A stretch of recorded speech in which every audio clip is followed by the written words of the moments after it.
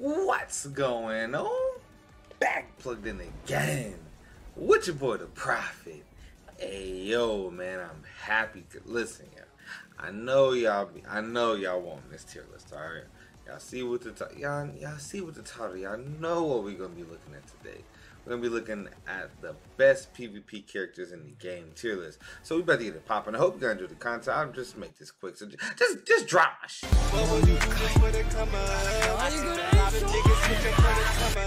They left a nigga down bad, I had to come up. Back down into the sun. I had to switch up. Nigga, no, I ain't mad at you. I just had to come up and look at just what that bag do. I charged into the game cause I said I won't complain. Ain't been no sunny days, I had to get it out the rain. Look.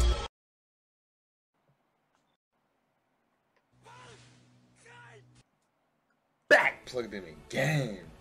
Alright, y'all. Like I said, man, we're going to be working on the best PvP characters in the game. Real quick, before I even start the list, I'm just going to kind of make this as a ground basis. Range characters are not as good as melee characters in PvP based on the AI.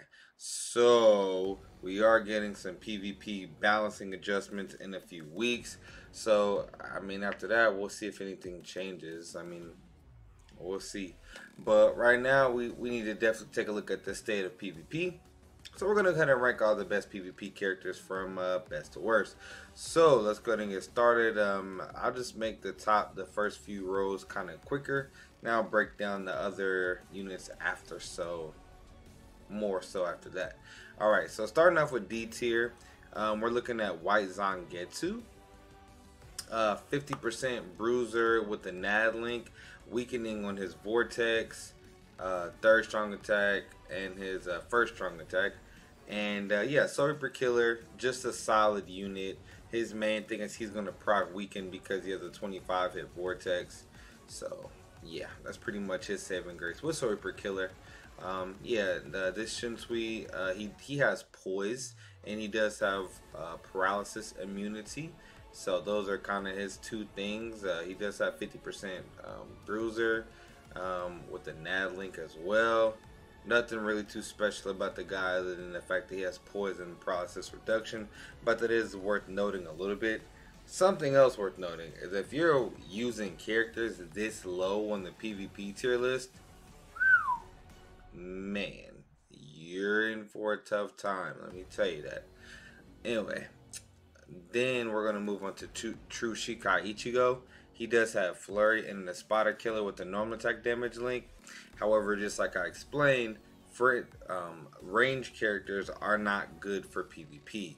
Basically, the reason that is because their AI is set to defend themselves rather than attacking naturally. So they'll do 2 normal attack strings, and then if a person is like, you know, walking up towards them, they'll start flash stepping backwards. And it's like, you know, since poise, like basically all the best units in PvP have poise, you can't knock an enemy back or like with the pushback attack or anything like that. So if they're on you, they're on you. So yeah, range AI is really wonky. Melee AI is definitely far superior. This Orihime just on the list because she's a 20 DR link, and she does have a heal in her soul bomb. You know, her NAD string does lend her to be able to snatch soul bombs. Like I said, in the very low ranks of PvP, like there's just really no explaining it. If you're using characters that low on the PvP team, you are not gonna have very much success at all. Alright, so moving on to Hiyori. This Hiyori does have Flurry and a Hollow Killer.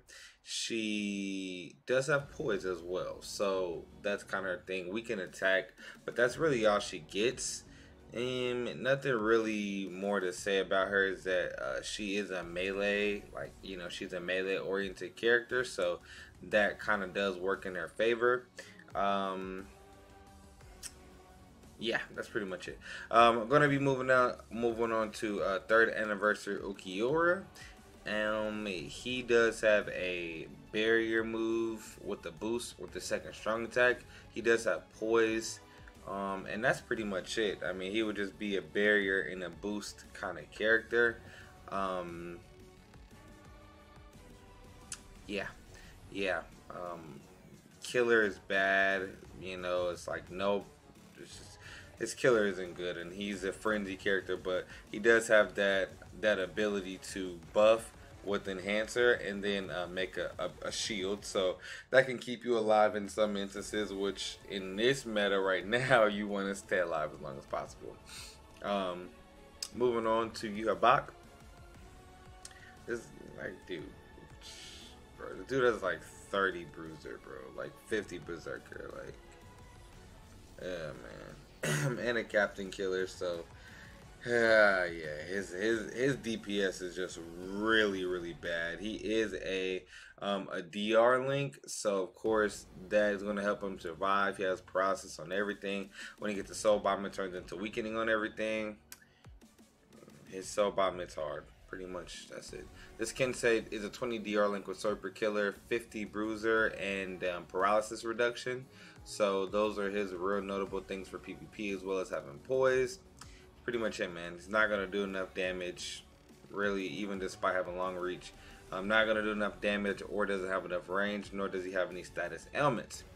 Moving on, Muken Aizen, he does have a star barrier, and basically if you build him like a glass cannon, he can one or two shot, you know, certain people, you know, certain enemies if they don't have a shield, and if they don't break his shield. So basically he can just start off, if he's like full Senkaizen build, boom, fire off that first strong attack, cross the map, maybe kill somebody, fire off the second, which won't be charged at all, and then fire off the third, excuse me, which won't be charged at all, and the second is a vortex. So it's like it's not gonna do anything because people have poison in PvP, but he will kill quicker some than other these units. He will kill quicker than some of these other units. That sounded weird. Alright, so then we're going to move up to B tier. We're talking about Ginrei Kuchiki. He does have Flurry and Poise with a 20 DR link. He does have Paralysis as well as Debilitator with the Hollow Killer. He's ranged though, so you know, keep that in mind. Like I feel like he's a little bit similar to Tokinata, like in the fact that he's 20 DR, so if he can last long enough to where someone else dies, range characters really shine in PvP in a 2v3 situation, or you know, where your team has the advantage and they don't, because range, they're just spraying them with NAD and they don't have to run anymore because there's a melee person that's right in front of them attacking them. Like, you know, in this new meta, right, if you had, let's just say, a Hotchwald, Tokinata, and then Ginrei, you know what I'm saying? Hey man, if your Hotchwald can kill quick enough, then your Tokinata and your Ginrei are going to be able to reap some havoc. So, moving on to Nelia 2, she like, I guess I can put her over him, but to be honest, I mean, Ginrei is going to survive way longer, but she has a very high probability of proccing weakening because she has weakening on everything, and she has a 25 hit vortex second strong attack.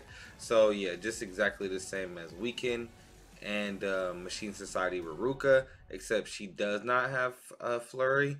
But you know, back when Noitora was the best character that needed to be countered, she was pretty good, you know, in PvP. So yeah, then we're going to look at Yami, Poise, Nadlink, Flurry with Hollow Killer, burn on everything, pretty much it. He's, you know, no DR, so he's going to get smoked out pretty quick in most cases, pretty much. Yeah. This Halibel is actually an interesting concept in PvP because she only has a 50 bruiser and sword per killer, meaning 75% damage against sword, or 70% damage against sword, but she does have paralysis immunity, and she has paralysis on everything. Her second strong attack lends her to proc paralysis a little bit more often than not because of how many hits her second strong attack is broken up into. So she can be paralyzed, and she can paralyze on. She has a chance to paralyze on anything. So she's a DR link with poise, so she's really good for just drawing out battles. This Aizen does not have poise. He does have Soul Reaper Killer 80 Bruiser with a NAD link, which means he has 120% normal attack damage against Soul Reapers. So keep that in mind. A moving vortex, the same as like Kenny, Machine Society, Ruruka, and Can't Figure Out Word Nelliel, except he has paralysis on his. And yeah, that's pretty much it. No DR, no poise. So but he does have a status element with the vortex, so that's definitely a plus. Masajin, this guy, like I said, he's melee, so he's gonna kill more efficient than the three behind him. But he doesn't have that he doesn't have anything intangible. He doesn't boost, he doesn't heal. But in a straight up 1v1, he's gonna kill all three of these units faster. Now Sajin doesn't have DR either, so that does lend him to be a little bit more squishy, or definitely a bit more squishy. I'm going to talk about these characters real quick, and then I'll kind of break down a little bit one more rule of the list. So this Ichigo is ahead because he does have a 20% bruiser, and he does have a burn on everything except his second strong attack, which is a heal move. So he's ranged, so he's really not going to do much in PvP. Like I'm telling you guys, range AI is definitely not the way to go in PvP. It's very awkward. All of these three pretty much have the same exact kit, really. Just a slightly different Berserker with Lilith and Kita. But at the end of the day, they all are flurry. They're all flurry. This Ichigo DR actually, so that's why he's actually ahead. But yeah, Ichigo is DR if I'm not mistaken, and so is Kita. So yeah, man. Just gonna kind of move on to those. If I misspoke, I'll correct it in the comments. But what I was gonna say is that I'm actually not counting Transcendence in this list. So no characters are gonna be ranked like, oh, okay, well you should have more dupes of this character, so versus that. So I'm just gonna rank it straight out.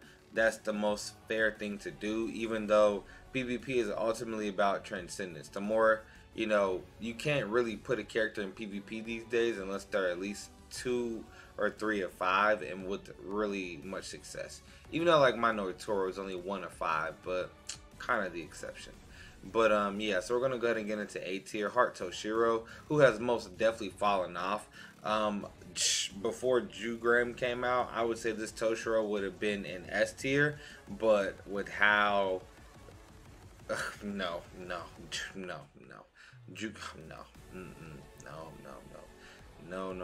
But this Tosh, people besides Jugram and besides people with Start Barrier, he can absolutely rip them apart. So no Barrier Pierce and no Start Barrier, and he's gonna smack you like Chad, Kenny, Ruruka, all of them. Like, yeah, absolutely no question about it. So yeah, that Toshiro definitely is a tank, and it is kind of definitely shouldn't be messed with.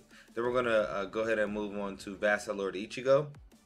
He does have an innate 20% DR link, and I don't know if that's when he is facing captains or when he's like when there's a captain on the field, but he gets 20% DR when he's facing a captain. So let's just say that.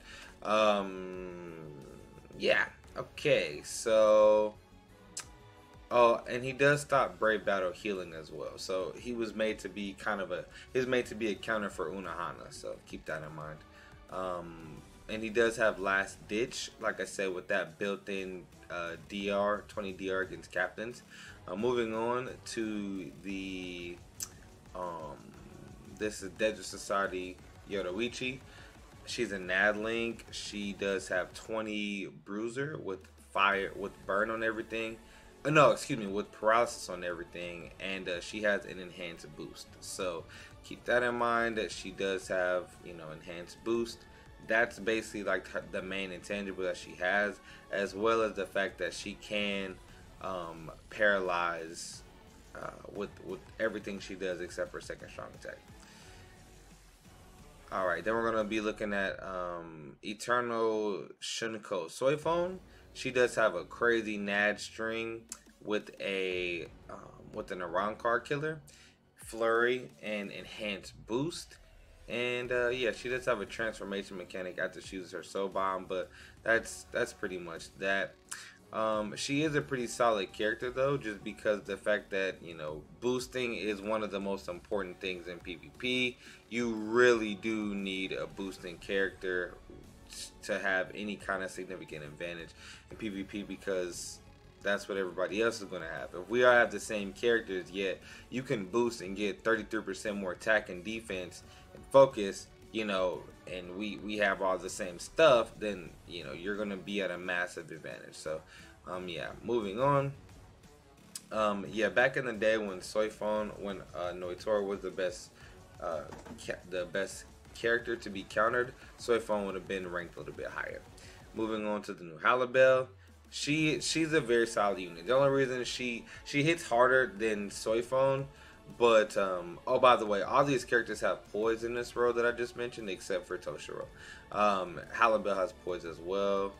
Nimai does not have poise, neither does Toki. And I gotta check to see if Kido does, but I'll look at that in a second.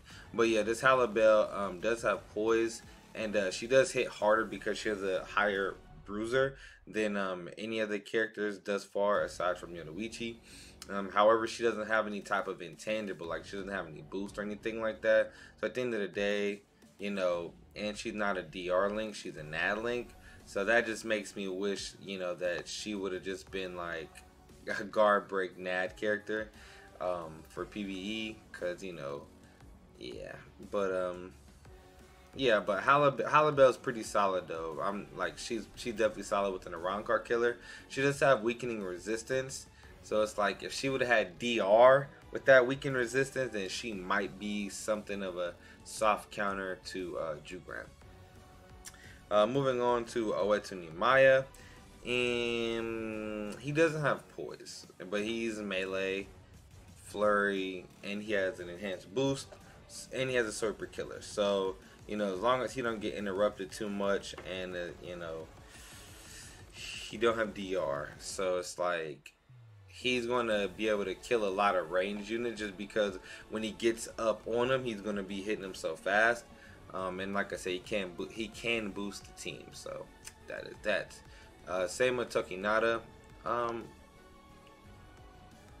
Yeah. I can put Kidio in front of Tokinata because she has a boost and a heal, and really a heal and a boost is massively important for staying alive these days. There are builds that you can do that require you surviving 10 seconds of the match, and healing would be significant, but she is a ranged character, so sword per killer, so keep that in mind.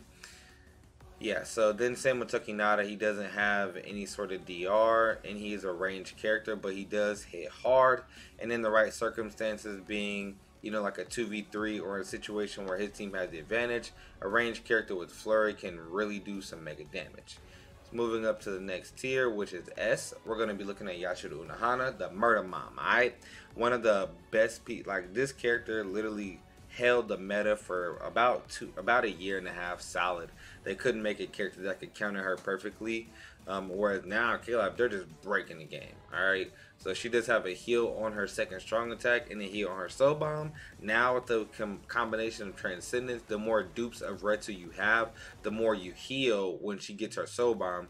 And she does have a chance to insta kill on her soul bomb as well. So keep that in mind. Like I said, when she heals, or with dupes at first, she can basically heal for full health. Like the whole team heals for full health, which that is completely broken.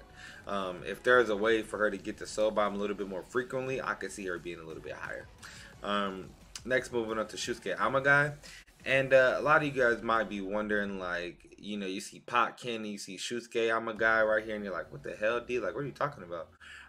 Shusuke does have the ability to give 20% more normal attack damage to a Mind Sword Killer. To a Mind Sword Reaper.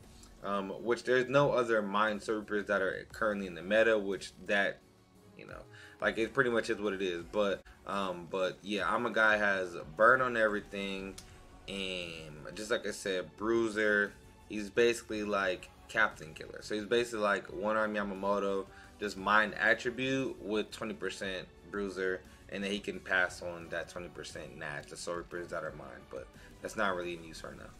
Potkin, yeah, okay. I can understand people being like, damn, like, why the hell is he so high? He don't have no bruiser, or he don't have no status element D, but he does have a 40% berserker with an Arankar killer.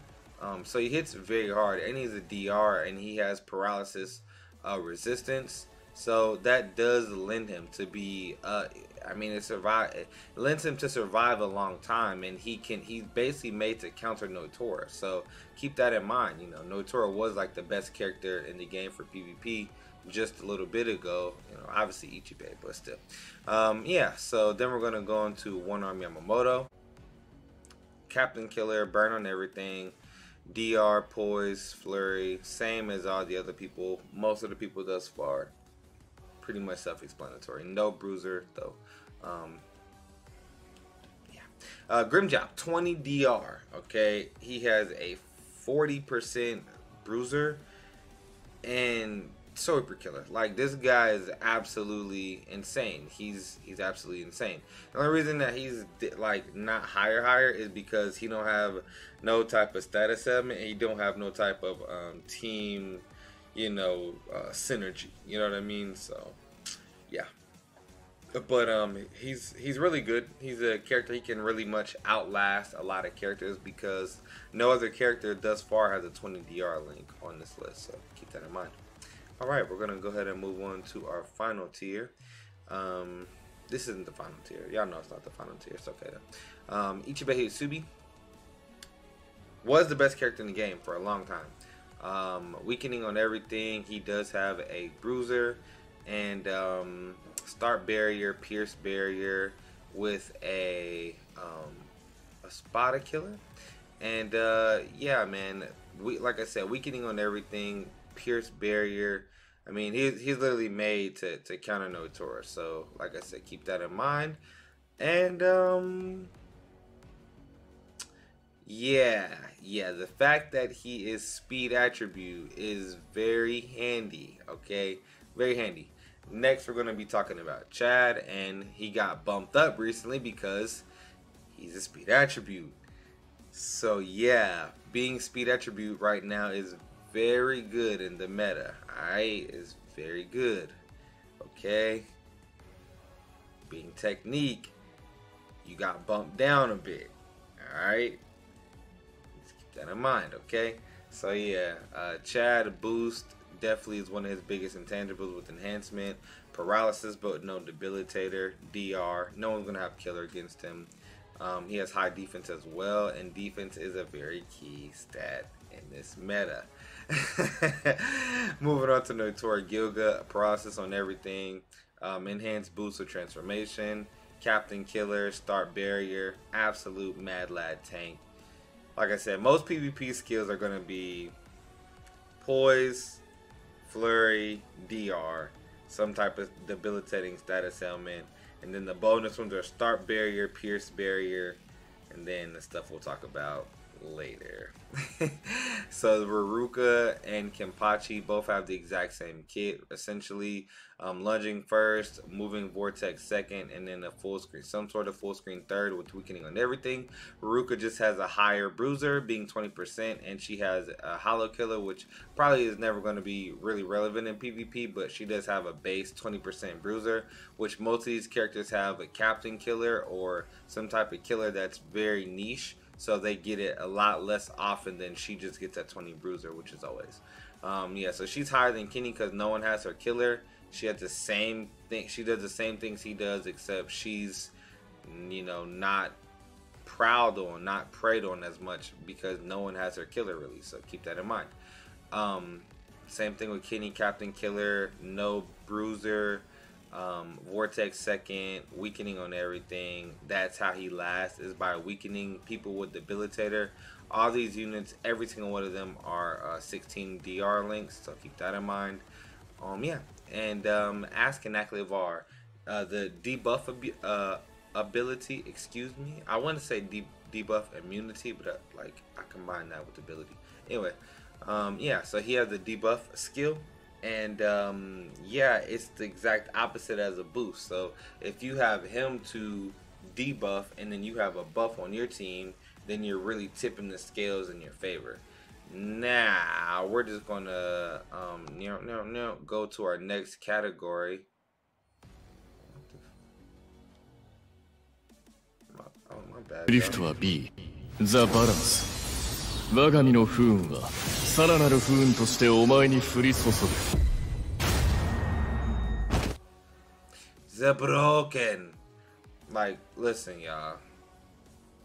This man is literally a tier and a half. Like, he's a whole tier by himself. Like, nobody is on the level of this character, bruh.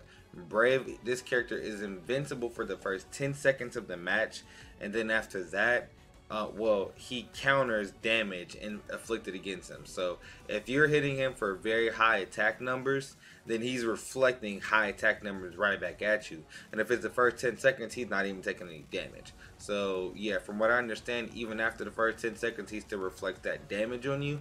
But obviously, you know, he takes damage as well. So, you know, you're going to be hitting him way harder than he's going to be reflecting damage. So basically, the whole strategy to beating Hotchwald is to try and survive. That's really all you can do. He has the same amount of DR as everybody. He does have weakening, but the only thing that he doesn't have is that he does not have debilitator, which means if he weakens you, you're only weakened for 2 seconds, unless it's a soul bomb, you're weakened for 5 seconds. So keep that in mind. Yeah, absolutely broken the fact that he can weaken on everything. And his soul bomb, or his first strong attack, lets him to snatch soul bombs. And yeah, he's absolutely broken. There's nothing on his current level as far as PvP. The only thing that you can really do is really try and put as high defense as you can, even going so far as not having as high attack, because the higher your attack is that first 10 seconds, he is reflecting that back at you. So you just want to have a high ass defense. Chad and Ichibei will work together in the team these days. Yeah, and then after that, man, Askin really gets nagged by him bad, because he's going to pop his debuff the first 10 seconds for sure. Yeah, so I mean, maybe after the 10 seconds is over, if you have an Askin on the floor, then he'll still be able to get debuffed. But he for sure can't, while that Brave Bout invincibility is going, he can't be debuffed at all, or no status summons can be procced against him. So really, there's no true counter. All you can do is hope to stall him out. I will say that since the builds with him vary, a lot of people are going normal attack, a lot of people go full stamina damage, since they're just counting on him ripping you up in that first 10 seconds. After that 10 seconds over, he has a massive weak point depending on the build. But if there's a 5/5 max transcended Jugram, kiss your butt goodbye. But this has been the best tier list for PvP of the current meta in Bleach Brave Souls right now. As I said, we do have PvP rebalancing coming up soon, but we'll see if that even does anything to the meta. But yeah, I hope you guys enjoyed the video, man. Don't forget to like, share, subscribe. Prophet Nation, I do love y'all. Till next time, I'm out.